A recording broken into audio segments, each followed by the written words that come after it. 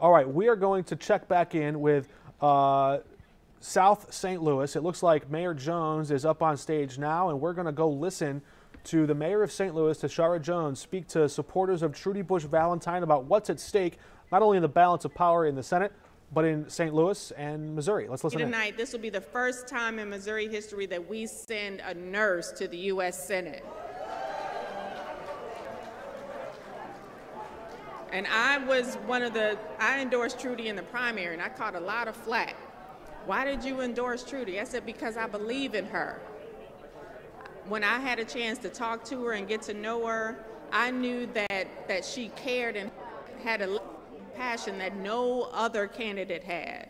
And when I talk to young people about running for office and they ask, what kind of qualifications do you need to run for office? I said, you just need to care about people. That's the only qualification that you need to run for office. And we know that Trudy is not in this for fame. She's not in this for fortune. She's not in this to go to another office as a stepping stone, because we know that our current senator has done nothing but use this as an office so he could run for the White House or whatever he wants to do. We want people in the U.S. Senate who care about us, who care about Missouri, and who care about our urban centers. And at one point during the campaign, I didn't know who Eric Schmidt was running against. Was he running against Trudy or was he running against me? Because I was all over his commercials. and false, right? I think he got 4 Pinocchios for that crazy ad that he ran saying that I wanted to defund the police and, I'm a radical or whatever that is. But you know what? I'm radical when it comes to my city. I'm radical when it comes to caring about people. I'm radical when it comes to wanting people to thrive.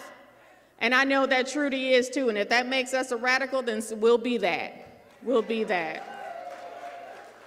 So I am just so happy to see that all of you are here tonight supporting Trudy and supporting her candidacy, because this was a long road for her to step up, and we thank her so much for stepping up and running at a time when this country needed people like Trudy to run for public office. Can we give Trudy a round of applause so she can hear us wherever she is?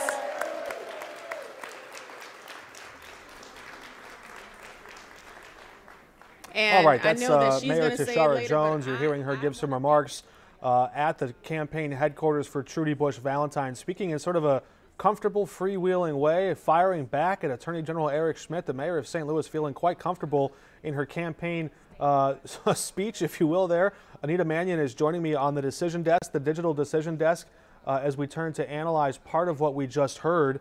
It seems like she was watching this race and felt some of the pressure, but brushes it off from Eric Schmidt. Yeah, I think that, if anything, she was calling him out for focusing on her in ads and for some of the other ads that we've already discussed. It might play well in that room. I'm not sure how much, at this point, it's not going to affect the election results, right? Yeah, but you wonder about her own ambition when she sort of takes a shot at somebody who is expected, I think, by most people to be the next senator of Missouri. But she holds her punches when it comes to the governor, because the governor of Missouri can affect the city of St. Louis. That's right. A U.S. senator is an easy punching bag because they can't really hit back. Yeah, I think that's a fair assessment.